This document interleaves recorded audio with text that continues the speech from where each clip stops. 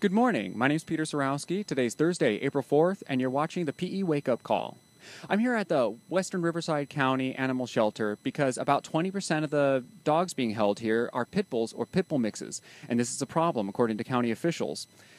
In fact, on Tuesday, they're going to be voting on a measure to impose sterilization on the county's population of pit bulls and pit bull mixes due to this problem and reported attacks and other nuisances pertaining to the breed.